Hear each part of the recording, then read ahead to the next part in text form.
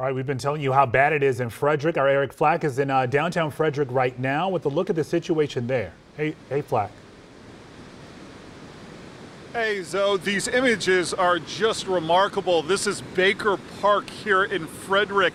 That is a park, or it's supposed to be. You can see the lights, you can see the benches. People in this community have never seen anything like this. You can see them all coming and taking pictures.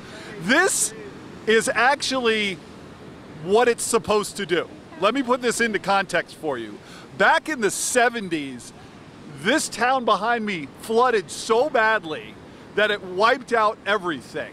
They built a system which diverts floodwater away from the town. So all that Niagara Falls looking scene right there is actually taking all of this rain and floodwater in the aftermath of Ida and taking it away from the town to protect the downtown.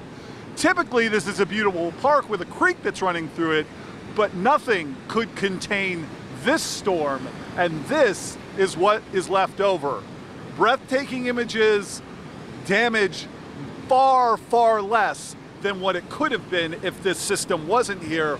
One resident told me, if this wasn't here, this town right now totally flooded. Back to you. Yeah, you can tell by the rushing water. My goodness. And it was supposed to be that way. Yep. All Thank right. you, Flack. Thanks, Flack.